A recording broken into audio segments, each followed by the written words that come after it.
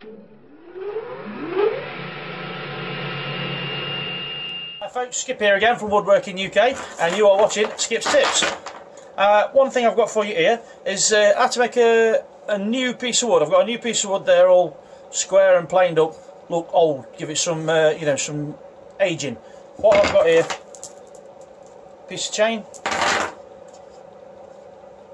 scrap of, what's that, 18mm, 15mm plywood, it was just a scrap, with some screws randomly shoved through it. Right, I'm just alter the camera and then come back to you. So all I do with this, whack it in, then stick it on the end, put a bit of pressure on it and drag that across your wood. Do it a couple of times if you like, depending on what sort of look you're looking for.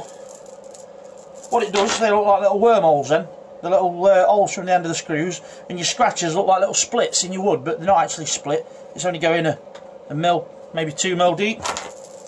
Take your piece of chain, I'd double it up twice the impact like that. Give it a belt. You can't really see it now, but when you wax that up, you'll see what I mean. Okay, so I've done that. I've got my orbital sander with some, I think that's 120. Yeah, 120 grit in it. When you're bashing it up, it just raises the grain a little bit around the splits and the notch. So literally, that's it. Just a quick whap over, just to take them little burrs off the edge of the wood. Although don't want to do it too much, otherwise you're going to sand them out because they're really shallow. Okay. Okay, so now I'm going to put a bit of finish on that. Just a bit of wax here. Give it a rub on. Make sure you get it in there and all the. I've gone a bit mad there with dragging that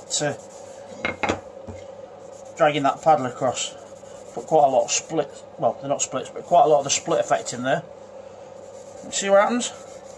You put that wax on there. Get a clean bit of cloth. Do that above.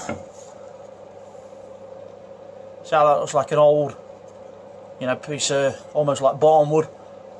Now this just don't work with wax. This is some brie wax that I'm using here. I love using brie wax. It's really good stuff. But you put stuff like your Colron wood dye, well, any wood dyes, Colron wood dye. I like to use Wilco's own brand wood dye.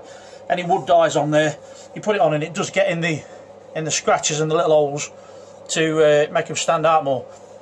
Same with any finish. I've tried this with loads of different finishes. It seems to work with everything. Obviously, if you're painting it or something like that, not so good. But staining it, waxing it, oiling it, out like that, just makes it look nice and old look. There's lots of other ways of adding age to wood, but that's just one of the ones that I use. Okay, folks. So that's it from me for now. If you've not seen the Facebook page, check us out. Search Facebook for Woodworking UK. Myself or one of the other admin team will approve your membership. Okay, thanks a lot, folks.